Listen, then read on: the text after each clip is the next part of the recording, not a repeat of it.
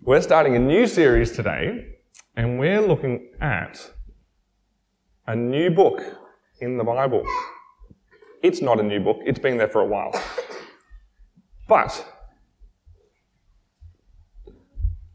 to find this book, I need some helpers. I'm going to ask Uncle Warwick to come up.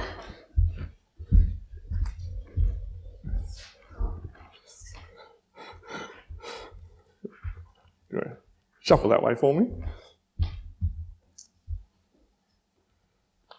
I like your clothesline, it's particularly good. It's great, yeah. It's Is there fantastic. any significance to it? Oh, it's like all of God's people just woven together and something. I had something. Warwick's throwing me off. And I'll get Leanne to come on down. All right, so the Bible is made up of many, many books. Thank you very much. Whoop. And so I wonder where this new book is. So we're looking at, actually, does anyone know the book we're looking at? Revelation. So we've done some books in the past. We've looked at Genesis.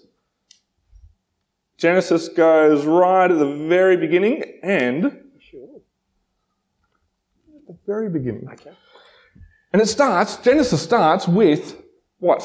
What happens at the very beginning of Genesis? Andy? Creation. And the first thing that's created, well, in the first few chapters we hear of this beautiful garden. And this wonderful garden in Genesis. And then, what have we just finished looking at? Was a series in the New Testament. Georgie? Matthew. And so we looked at Matthew, and what did Matthew have in it? Lots about, who's this guy? Jesus.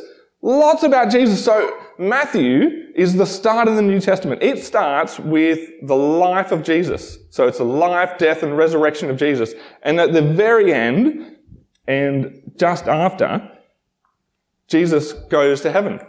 So where does Revelation sit? Somewhere on this line. Who can take a guess?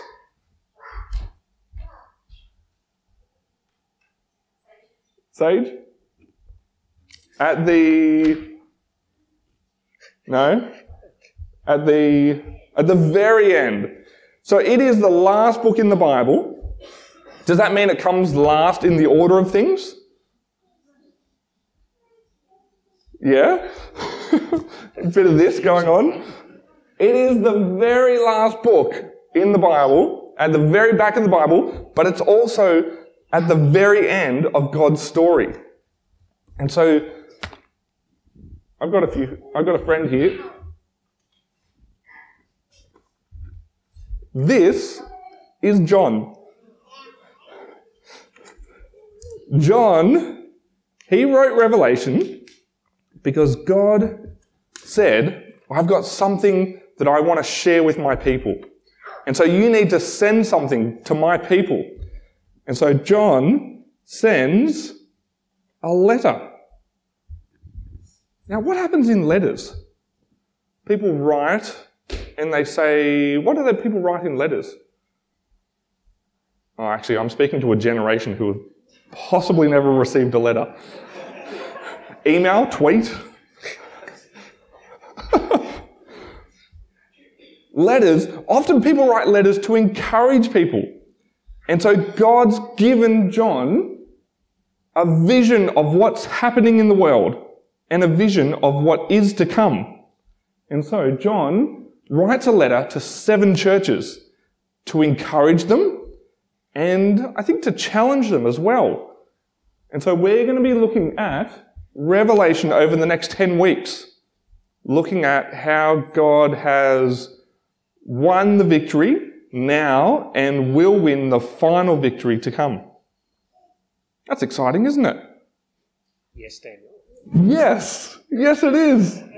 All right, so before we head to our sheets, You've got your normal sheets, and there's a memory verse sheet for you. Okay? And then there's this one. Now, our kids love drawing pictures. Okay?